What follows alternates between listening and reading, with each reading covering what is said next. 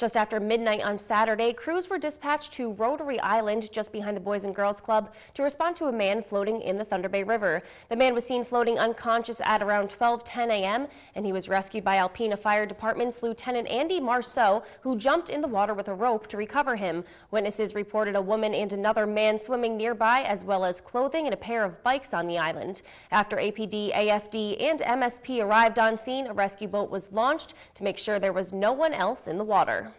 It was a great team effort. Alpena County Central Dispatch was very helpful in trying to track down people, work with law enforcement. APD was heavily involved, state police were heavily involved, and all in all a great team effort.